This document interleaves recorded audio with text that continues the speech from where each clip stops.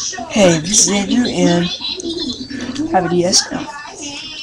So, yeah, I'm going to show you my DS and what it can all do and stuff. Yeah, so, bad thing about my DS, it has bite marks on it from a dog. I got it from my friend, so I only gave him $4 for it though. But, it doesn't have the stylus bite marks, but it's an awesome DS. It works perfect, and he even gave me a game with it. So it's Metroid Prime Hunter First Hunt. So yeah, I'll show you that in a minute. DSs are cool because they can put Game Boy games in it,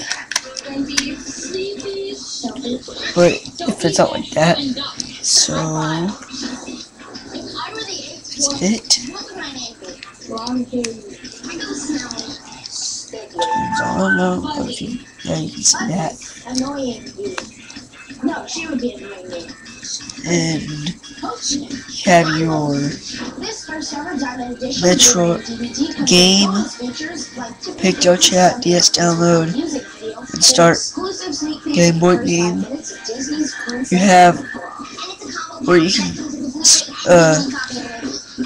change your lighting. It's right here, it's a little sun. In the middle at the bottom right here is a thing that looks like a DS. It's where you change your settings. And over here, it is where you set your alarm clock. So I'll go ahead and show you Picto Chat.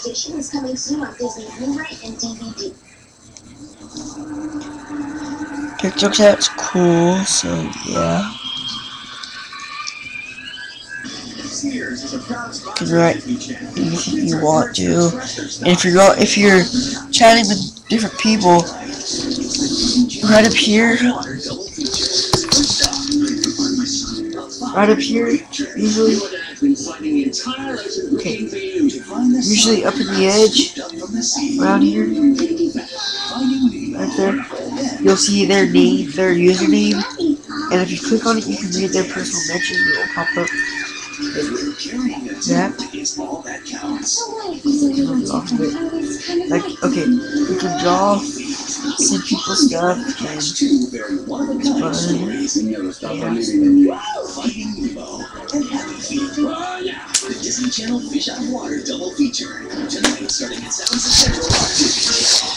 the DS is the most awesomest thing, and except that the other bad thing about mine is that my R and L button up here, they don't really work, and that sucks. I don't have a charger, so I use a phone charger, a BlackBerry phone charger. So yeah, that's my DS. I think I've got the beginnings of your next hit. Cool, so Daddy, I don't need another hit. I need Oliver. Maybe you just want to dig around a little bit. I want something. Daddy, it's him. That's great. That's great. If he says anything